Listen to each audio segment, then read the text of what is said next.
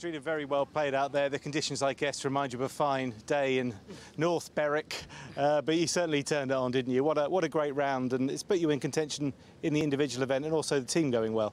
Yeah, that's a scary thought, in contention tomorrow, but yeah, I mean, I haven't been really playing much or practicing, so didn't quite know what to expect, but played well today. And you know, when you shoot 66, I putted well. Every little kind of thing went with me. Kind of disappointed with my finish. As a golfer, you're never too thrilled, but yeah, overall delighted.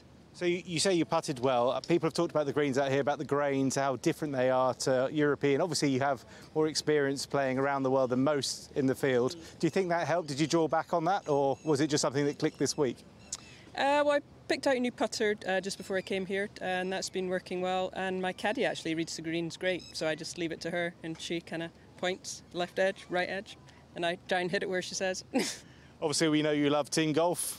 A fantastic captain for Europe. So tell me what it was like for you out there as well, playing alongside, because the team was playing well, and you had a great team as well, I guess. Yeah, we did. It was great playing with Mo. You know, I'd played with her a lot in the LPGA, and it was nice to catch up with her. And Paz is a lovely girl, so you know, nice to meet her.